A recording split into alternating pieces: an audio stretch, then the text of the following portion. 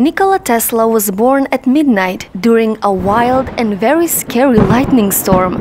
Reading this as a bad omen, the midwife said that he will be a child of darkness, but his mom replied, "No, he will be a child of light."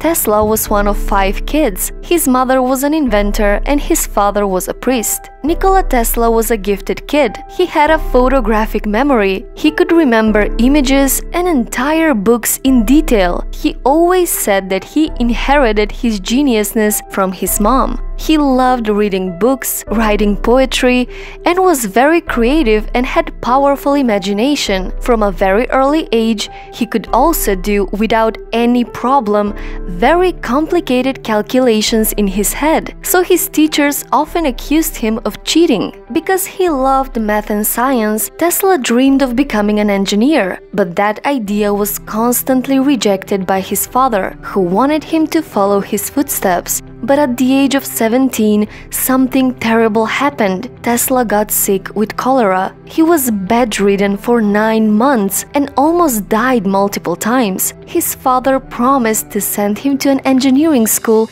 if he recovered. And thankfully, he did. In the Technical University of Graz, he fell in love with electricity and became thirsty for knowledge about this mysterious and wonderful force. He was passionate and one of the best students. Tesla never missed a single lecture and passed all of his exams. But when his father passed away, his life fell apart. He stopped focusing and putting effort in his education and focused on gambling. Unfortunately, he lost a lot of money, including his tuition fee, which led him to drop out of college and never graduate. At the age of 28, Nikola Tesla arrived in New York City with only 4 cents in his pocket. He was hired by Thomas Edison to make improvements on his DC motor, and Tesla worked day and night for several months. The funny thing is, Edison promised Tesla that if he succeed, he will pay him $50,000. Maybe Edison underestimated him, thinking he gave him an impossible job. So he was quite surprised and impressed when Tesla successfully completed the task. But sadly, Edison never paid him the $50,000 he had promised, and when Tesla confronted him about it, Edison told him that he was just joking. "Tesla, you don't understand our American humor." Shocked and disappointed, Nikola Tesla quit his job and never looked back.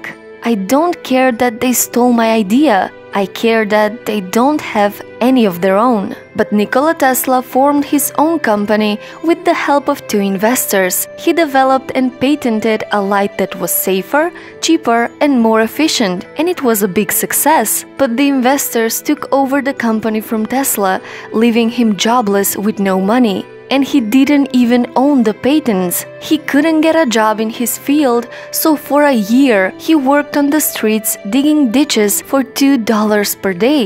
He said that it was the most depressing time of his life, and he even considered the worst. Luckily, he received funding for his new company. He designed the AC electric system and successfully filed for patents that were later bought by George Westinghouse for $60,000 and stocks in his corporation. So even though Tesla and Edison were rivals for years, because of AC's greater efficiency, Edison lost, and Tesla helped bring electricity to the United States. The money Tesla made from selling the patents gave him the funds he needed to pursue his own interests. As we already know, Nikola Tesla had an incredible imagination. He imagined the technology for radio astronomy, radar, X-rays, and he also took the first X-ray photographs. Tesla had even envisioned today's smartphones and Wi-Fi. He created the Tesla coil, which is still used in radio technology. While he was preparing the first real radio signal, a fire destroyed his lab.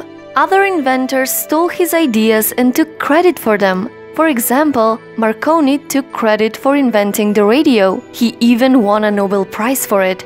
What made Tesla even more furious was when he found out that the whole project was sponsored by Thomas Edison. He found his justice when the court granted the patents to Tesla because they were based on his work. But sadly, that happened after he died. Nikola Tesla died in a hotel in New York City at the age of 86. He was an amazing scientist who patented more than 300 inventions and invented God knows how many more. The legacy of his work lives on to this day. Even though he lost the credit for many of his discoveries, he still is one of the greatest inventors this world has ever seen. He was brave and never afraid to propose ideas that were way ahead of their time. He was always one step ahead of everyone else. He didn't care about money.